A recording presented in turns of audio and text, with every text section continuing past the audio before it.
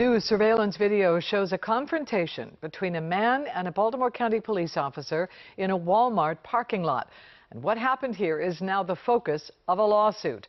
WJZ investigator Mike Helgren live at the Walmart in Arbutus where the incident happened with the video and some reaction. Mike.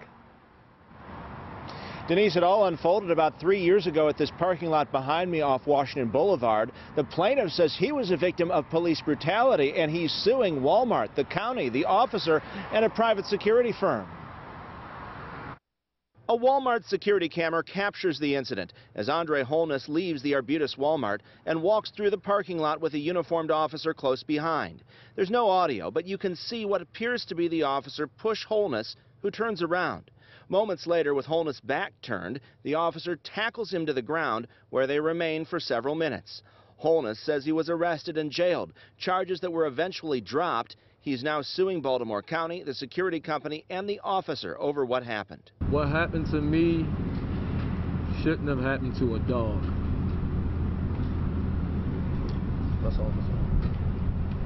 There you have it. What happened to him should not have happened to a dog. Holness is represented by prominent attorney Billy Murphy and his law firm.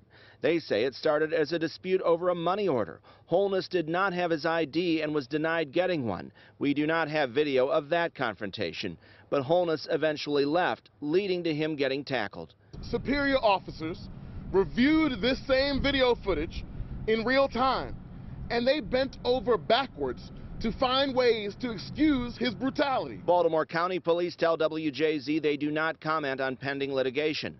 Walmart says, "We take allegations like this seriously, and we're looking into the situation. We'll respond as appropriate in court." The officer, who was in uniform at the time, was working for a private security company and monitoring the store. You need to view this tape and then consider what I'm saying.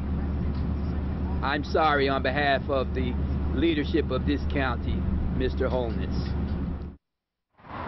We reached out to that private security company but have yet to hear back. The officer was not wearing a body-worn camera. Reporting live in Arbutus, Mike Helgren, WJZ.